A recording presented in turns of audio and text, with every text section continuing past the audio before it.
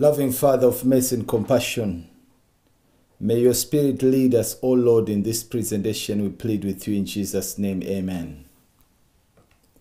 Greetings, brothers and sisters, colleagues and friends. I'm Kuza, your host, and this is the Herald Report Ministry. We are very grateful for this opportunity. God has commissioned all of us to go for him, to go with the gospel of the everlasting to all the world. We are to use our talents, we are to use our gifts, we are to use our influence, for the salvation of our neighbors, for the salvation of our family, for the salvation of others. And the call to gospel is a call to responsibility. We have souls to win, and we also have souls to lose. Christianity is all about living for others rather than ourselves.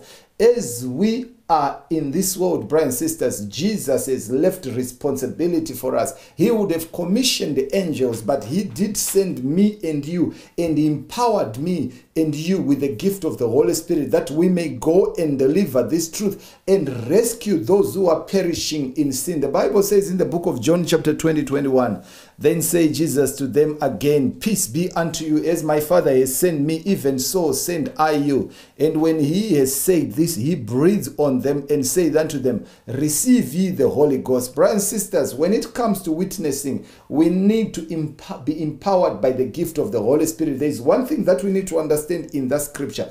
The first thing is that God has sent us. Jesus has sent us to represent him. The next thing is that he did not send us empty-handed, but he gave us the power of the Holy Spirit, so that when we share his gospel, then our work will have fruits. Now we are told in manuscript release 44/1895, there is a great work to be done for every son and daughter of God. Now if there is a great work to be done, what is this work to be done? If there is a great work, if the work is great, brothers and sisters, then it calls for preparation. It calls for planning. It calls for investment. Because the work is great, you cannot afford just to do it anyhow. You need to plan on how to execute this great work. It says, our Savior prayed not only for his apostles, but for them also which shall believe on me through their word. That was his prayer in John chapter 17. We are expected to bear a definite testimony of the truth as it is in Jesus, as the apostles did. If we do this trusting in the efficiency of the Holy Spirit, the darkness will be dispelled from many minds, and many voices will be heard testifying of the mercy, goodness, and love of a crucified and risen Savior. So this is what will happen as we go and do this work, brothers and sisters, with sincerity, empowered by the gift of the Holy Spirit. We'll see the results of this work. Remember, this is a great work, and this great work, you cannot leave it for someone to do it for you. You are to do this great work based on the gifts which God has given you. We're told that and he also says, if you love me, keep my commandments, and I'll pray the Father, and he'll give you another comforter, that he may abide with you forever. You have heard how I said unto you, I go away and come again unto you.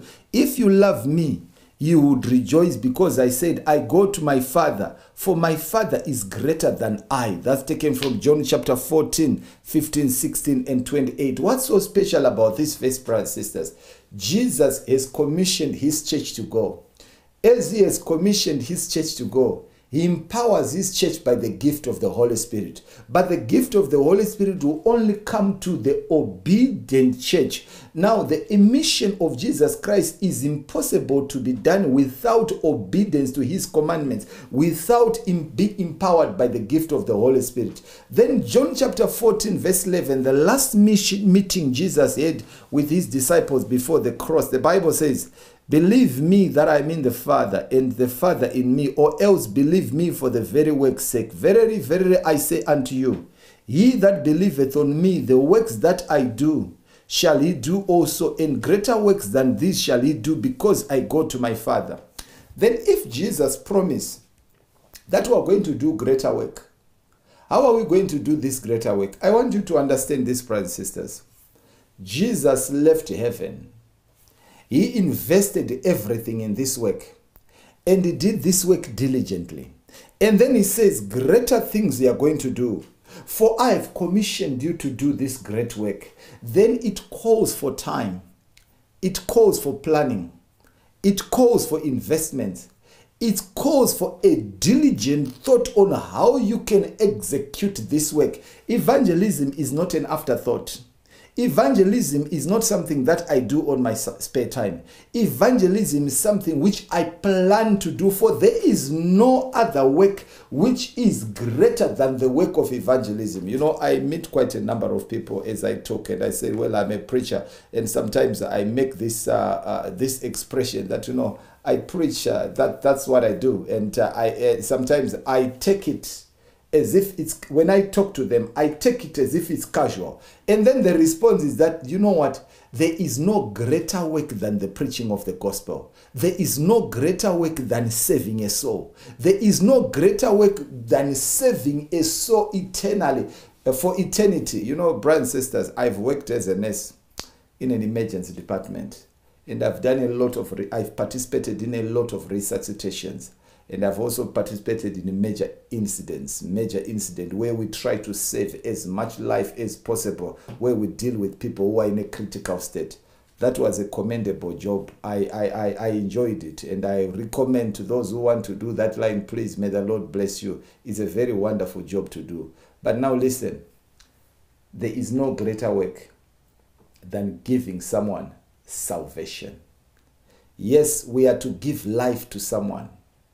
Means for survival as an entering wage, but there is no greater work than giving someone salvation. For that reason, if we go to school, we spend 4 years, 3 years study nursing so that we can save life in the hospital.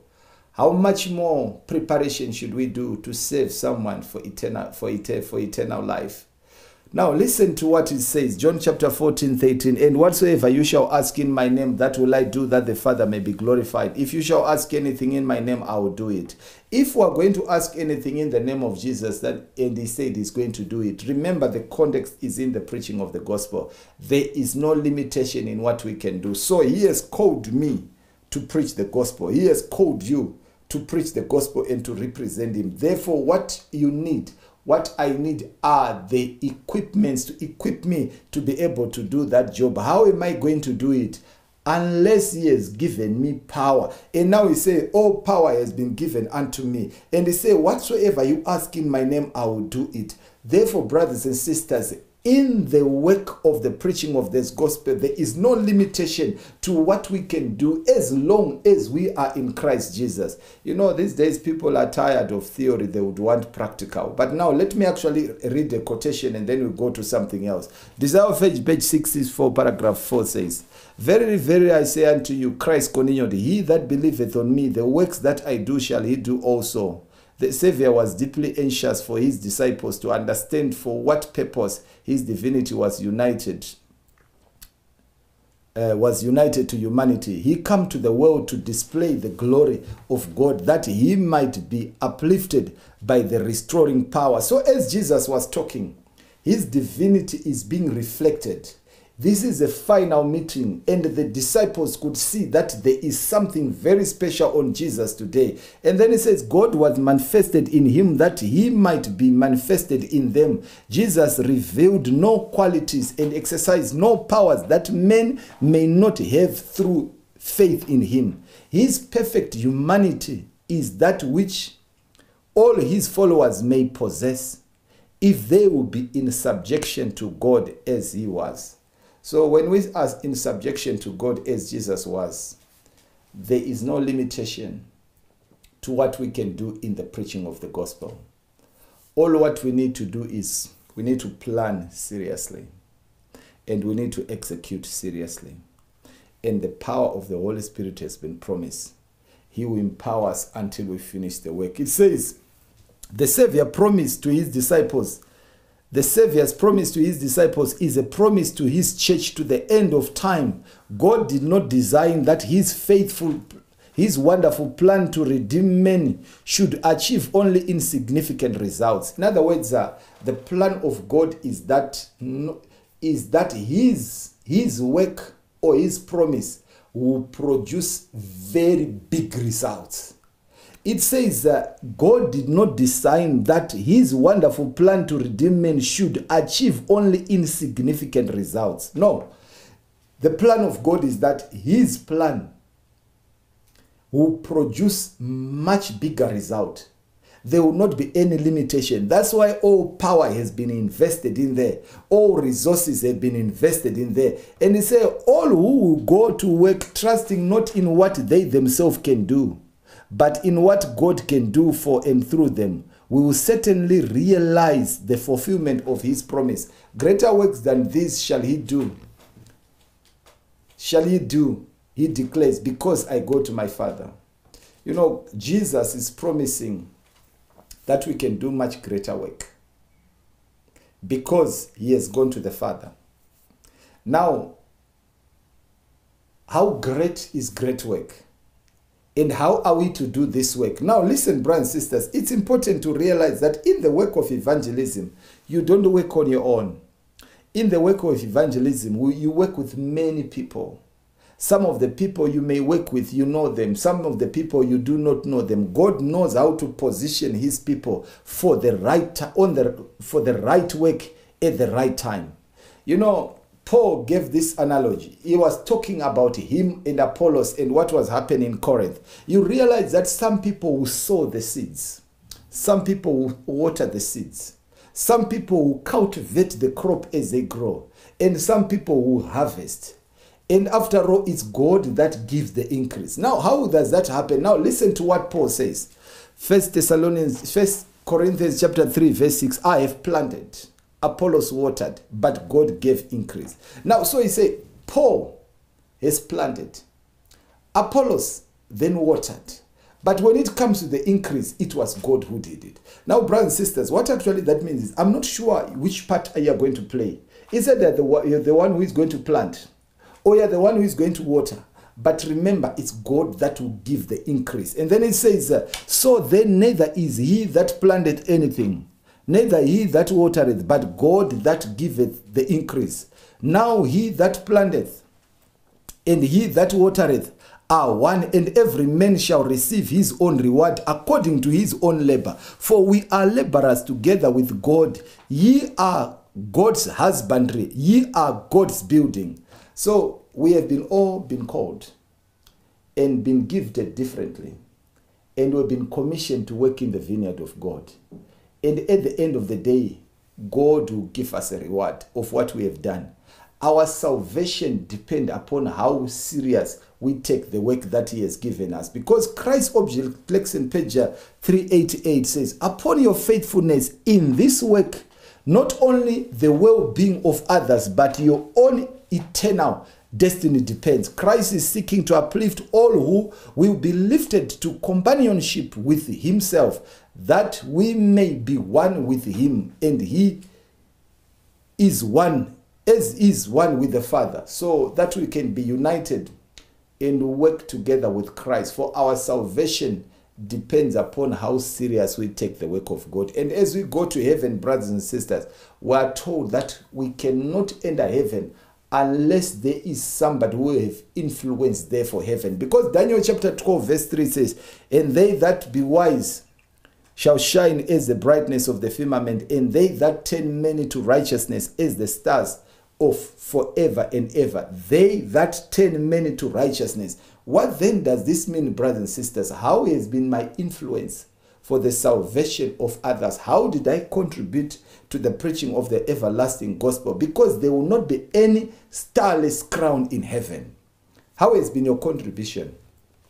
Were you the one who was singing for the evangelist? Were you the one who was reading the Bible? Were you the one to go to door knocking? Were you the one to lead in the Bible studies? Were you the one to preach? Were you the one to sustain those who were doing the work? Every one of us has a work to do. Every one of us will enter heaven only because there is somebody in heaven who is there because of their influence. And the Bible says they that turn many to righteousness will have loads of crowns. And there will not be any starless crown in heaven. Now listen to Signs of the Times, June 6, 1892. Yet there will be no one saved in heaven with a starless crown.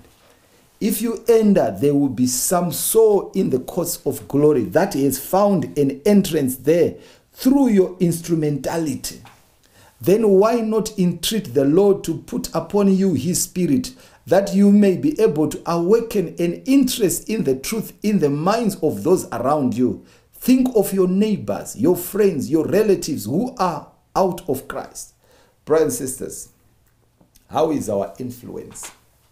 How wonderful it is for you to organize a meeting for your relatives, for your friends, for your family to listen to the gospel.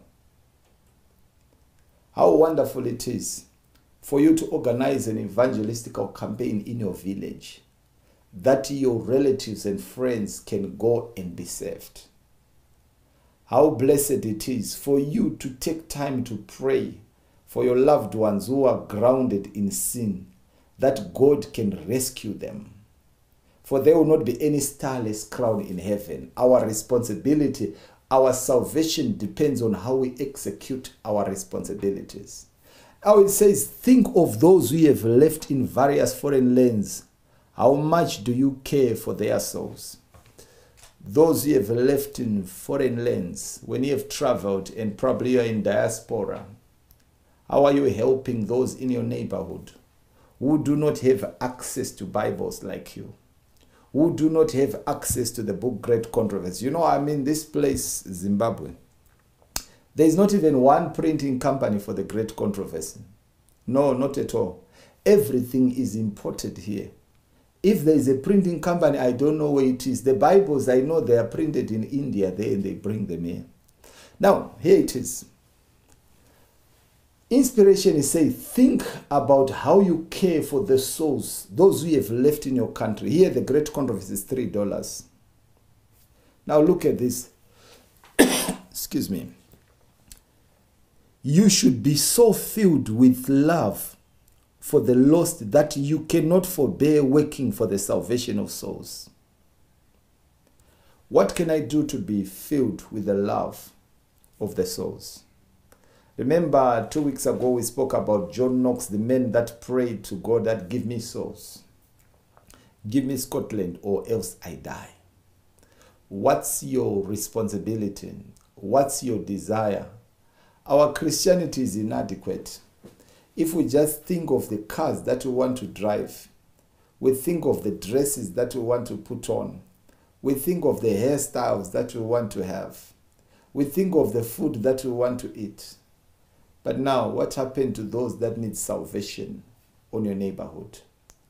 It's your responsibility, brothers and sisters. This is what Jesus is saying here to us. He says, whosoever drinketh of the water that I shall give him shall never thirst, but the water that I shall give him shall be in him a well of water springing up into everlasting life. In the rich blessing of Jesus is in your, if the rich blessing of Jesus is in your hearts, you will be able to refresh others. You know, this is one of the most interesting verses I read in the Bible, when Jesus is talking about the wellspring of life in us. Because if the wellspring of life is in us, then we want to go and refresh others. We want to go and cool others. We want to share this water with others. But what is this all about? Now, if you take it from the book of John chapter 4 verse 18, the Bible says, Jesus answered and said unto her, whosoever drinketh of this water shall thirst. Now, Jesus is talking to a woman of Samaria at the well. He has asked for water, and she's not willing to give him water. And now he is offering her the real water. Now verse 14 says, but whosoever drinketh of the water that I shall give him shall never thirst. But the water that I shall give him shall be in him a well of water springing up into everlasting life. So if I give you this water, this is what Jesus is saying. There will be a well in you that will spring into everlasting life. Now, John chapter 7 then give us an understanding of what Jesus is talking about. Verse 38, he that believeth on me, as the scripture has said, out of his belly shall flow rivers of living water. So when we believe in Jesus Christ, out of our bellies will flow rivers of waters. And what is this all about? John was very kind to give us a better understanding of this. Verse 39, by this spake he of the Spirit, which they that believe on him should receive. For the Holy Ghost was not yet given, because Jesus was not yet glorified. Yes, so the Holy Spirit was not yet given because Jesus was not yet glorified. And as Jesus was glorified, then he sent the gift of the Holy Spirit. And as he sent the Holy Spirit, he empowered his disciples. Now look at what happened as he was glorified in the book of Ephesians chapter 4 verse 8. Wherefore he said, when he ascended up on high, he led captivity captive and gave gifts unto all men. So as he went into heaven, glorified after the cross, he gave gifts to all men. Verse 9, now that he ascended, what is it but that he also descended first unto the lower parts of the earth? He that ascended is the same also that he that descended is the same also that ascended up for far above all the heaven, that he might fill all things. So how is he going to fill all things? Brothers and sisters, this is the most interesting thing, because he is going to fill all things. But how is that going to happen? Do you know, brothers and sisters, the verse, same chapter, then says, and he gave some apostles, and some prophets, and some evangelists, and some pastors, and teachers for the perfecting of the saints, for the work of the ministry, for the edifying of the work of Christ, till we come in the unity of the faith and of the knowledge of the Son of God, unto a perfect man, unto the measure of the stature of the fullness of Christ. So as he ascended, he empowered us all by the gift of the Holy Spirit. He gave us these gifts, which are different. And then as he sent us with all these gifts to go and win souls for him. Now, 1 Corinthians chapter 12:4 says, now there are diversities of gifts, but the same Spirit. And there are differences of administrations, but the same Lord. And there are diversities of operations, but it is the same God which worketh all in all. But the manifestation of the Spirit is given to every man to profit withal. So now, if he has given everyone that we may profit, if he has empowered everyone that we may all benefit, what has he given you? You realize that, the book of 1 Corinthians gave us a list of different gifts, but they were all given by the same Spirit. Let me go to verse 11. But all this worketh that one and the same Spirit, dividing to every man severally as he will. For as the body is one and has many members, and all the members of that body, being many, are one body, so also is Christ. So we are many members in the body. If you remember last week when we were talking about regular and irregular line, we used some of these verses and this quotation. He said, the Lord has not qualified any one of us to bear the burden of the work alone. He has associated together men of different minds, that they may counsel with and assist one another. In this way, the deficiency in the experience and abilities of one is supplied by the experience and abilities of another. We should all study carefully the instruction given in Corinthians and Ephesians regarding our relation to one another as members of the body. Brothers and sisters, I actually realized that I will not be able to do the work on my own. I depend on God. And I realize the best that we can do is to have a team. For we are of different strength. For we need each other in the gospel. We experience different challenges. But in these challenges, we can empower one another. We started the radio ministry last week. This is in the Central Zimbabwe Conference. Basically, it's in the Central Zimbabwe, not Zimbabwe Conference, but in the Central Zimbabwe, the Central Midlands Radio. And as we do that work, I'm responsible for preaching. Somebody is responsible for financing. But I cannot preach on my own. I need a team to work with me. Now this team needs transportation. There are many logistics that needs to take place. And not one person can do that on his own. I rely on many different people to ensure that that work is done. What am I saying, brothers and sisters? When God has given you a task, you are not going to do it on your own.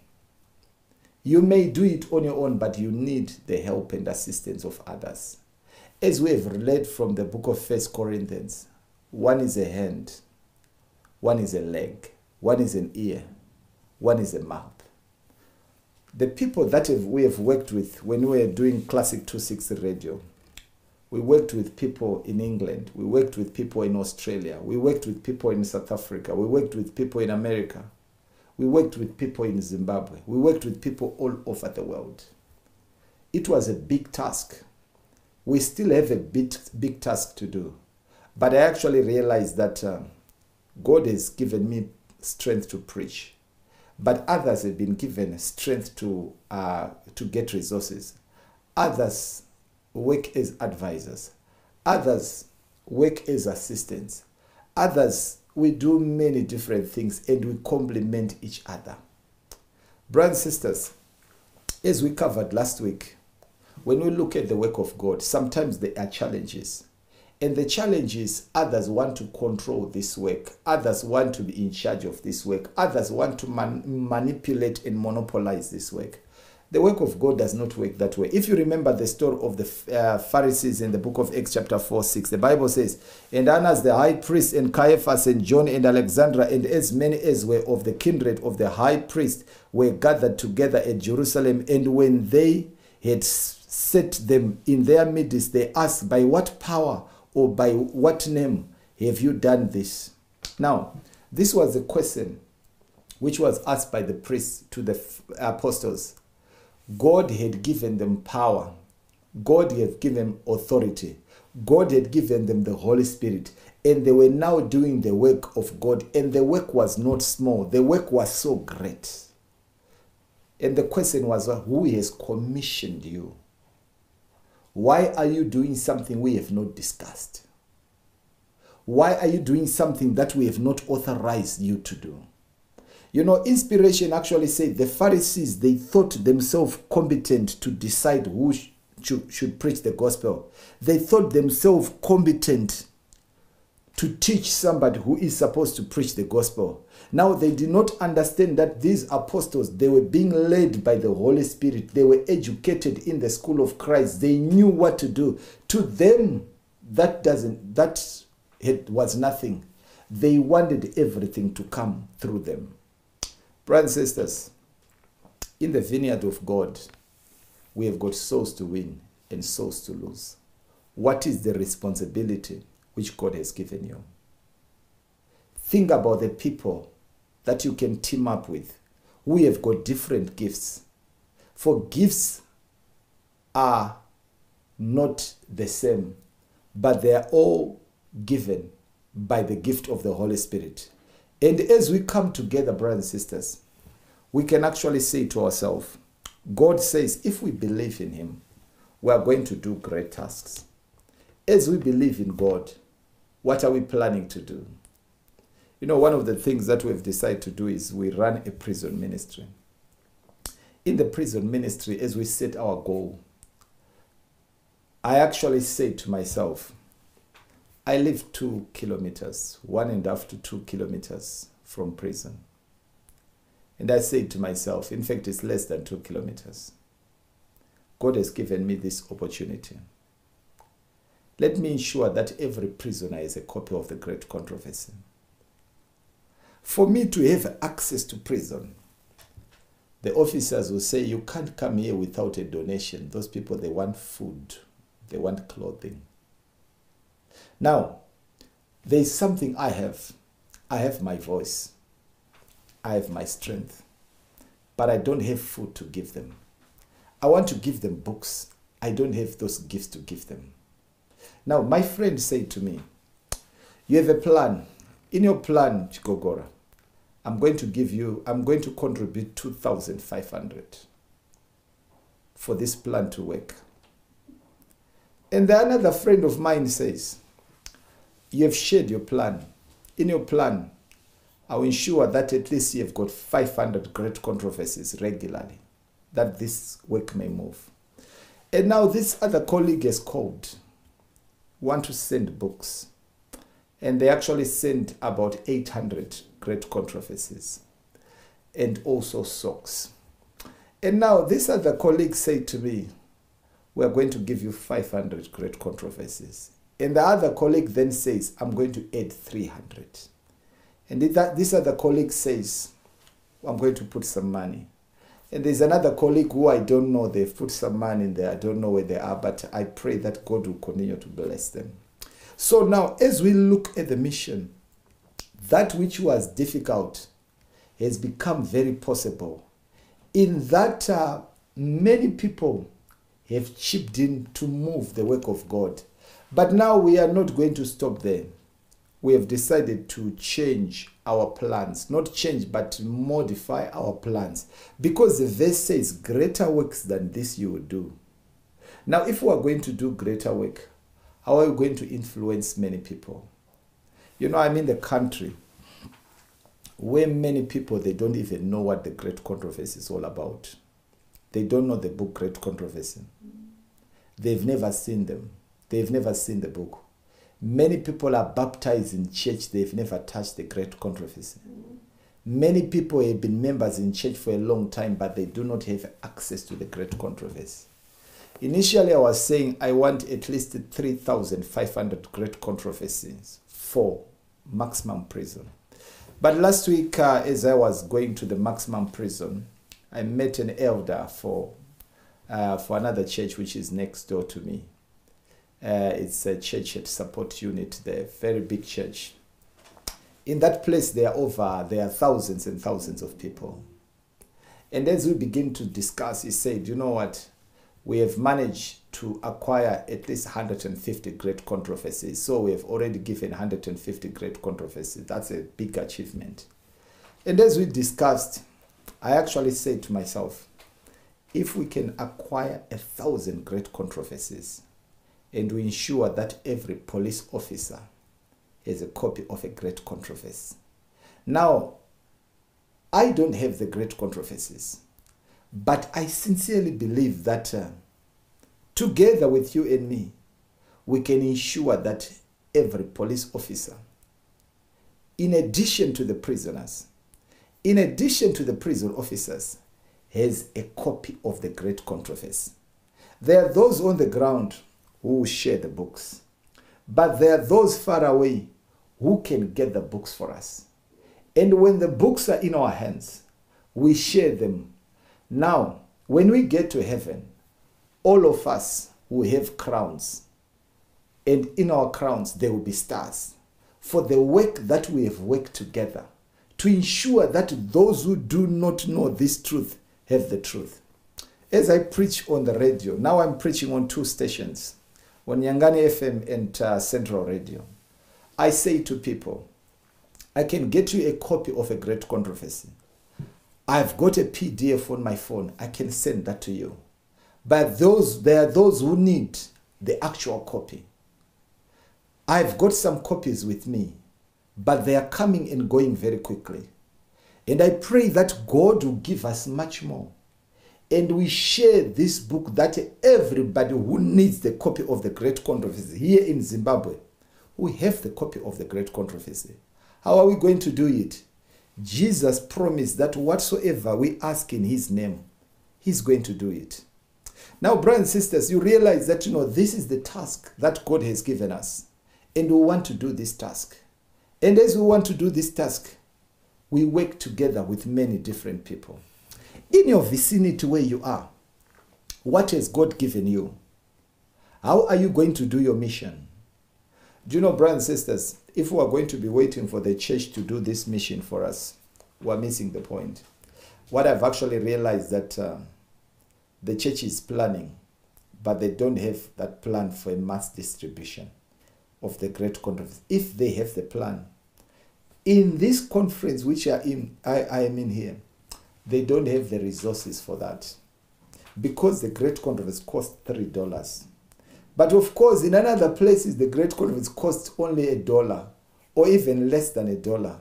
To such people, people find it easy to share because it's easier to get. But over here is hard. But now let me come to this point as we begin to wind down. We are all gifted differently.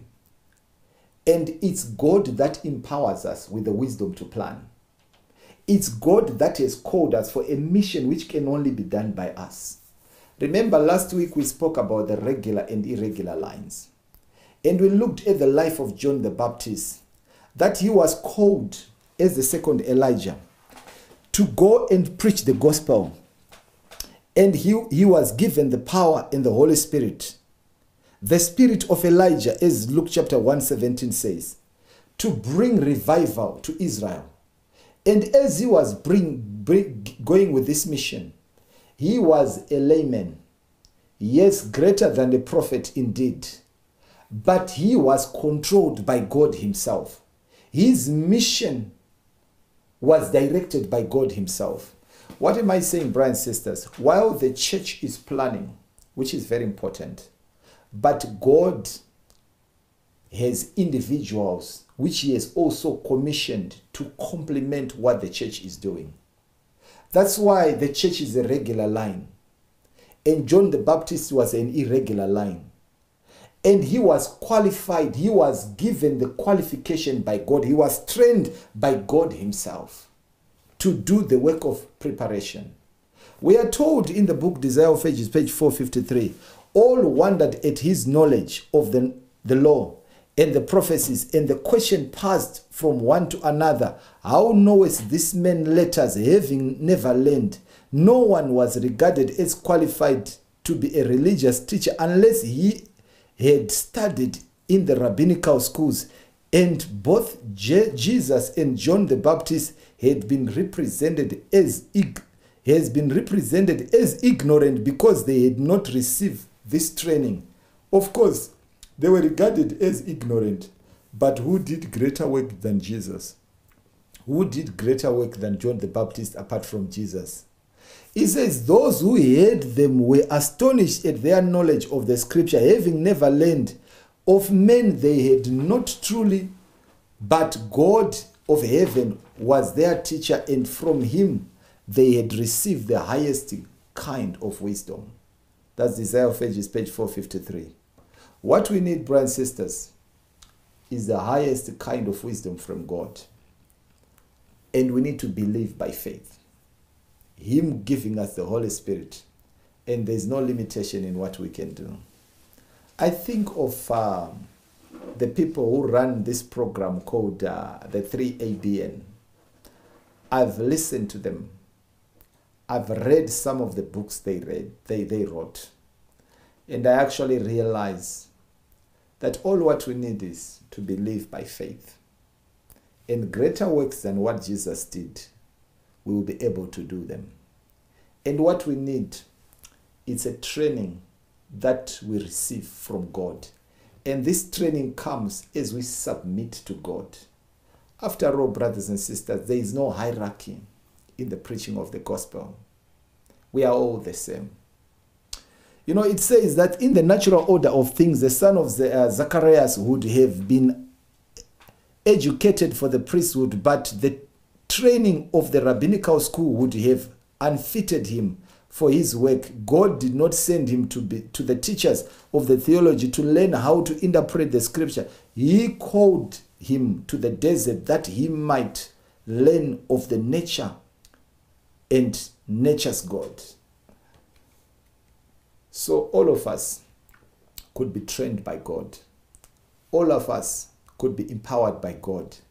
All of us, we could be called, and then we are equipped to do the work that God and God alone can empower us to do. What we need is the gift of the Holy Spirit. And the promise of John X chapter 1 verse 8 says, but you shall receive power after that the Holy Ghost is come upon you, and you shall be witnesses unto me both in Jerusalem and in Judea, in Samaria, and unto the uttermost parts of the earth. You will be my witnesses when we have received the power. But how do we obtain this power? When we pray, brothers and sisters, we are to pray using the scripture, claiming the promise of the scripture. For the Bible says in the book of Luke chapter 11 verse 18, if you then being evil know how to give good gifts unto your children, how much more shall your heavenly Father give the Holy Spirit to them that ask him? Let's ask the gift of the Holy Spirit, that God may empower us and we'll be able to share the truth. That God may empower us, that we may be able to plan. That God may empower us, that we may be able to focus on our plan for the work that God has called us for to do. It's a great work. It needs planning. It needs resources. It needs cooperation. It needs teamwork. It needs total surrender to God.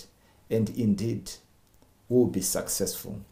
Desire of Ages, page 672. Christ has promised the gift of the Holy Spirit to his church, and the promise belongs to us as much as to the first disciples. But like every other promise, it is given on conditions. There are many who believe and profess to claim the Lord's promise. They talk about Christ and about the Holy Spirit, yet receive not benefits. I ask myself a question, and I want to pose this question to you. Have you received the gift of the Holy Spirit? If you have received the Holy Spirit, what is the evidence? Because the promise that you shall receive power when the Holy Spirit has come upon you. Has he, the Spirit of truth, come upon you? And what do we need most? Brothers and sisters, in fact, before I come to this, I want to go to this statement. Say, they do not surrender the soul to be guided and controlled by the divine agencies. We cannot use the Holy Spirit. The Spirit is to use us. Through the Spirit, God works in his people to will and to do of his good pleasure. That's Philippians chapter 2:13. But men will not submit to this. They want to manage themselves. This is why they do not receive the heavenly gift. Am I be able to surrender? Can I be able to surrender so that I don't manage myself, but the Holy Spirit leads me? This is a call of God, brothers and sisters, that we may be able to surrender all to Jesus. Is it possible to surrender myself to be under the control of the power of God?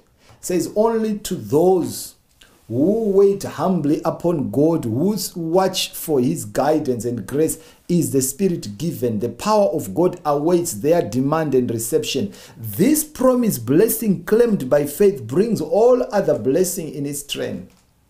It is given according to the riches of the grace of Christ, and he is ready to supply every soul according to the capacity to receive. So, when I have received the gift of the Holy Spirit, I've received all other gifts. Do I want money?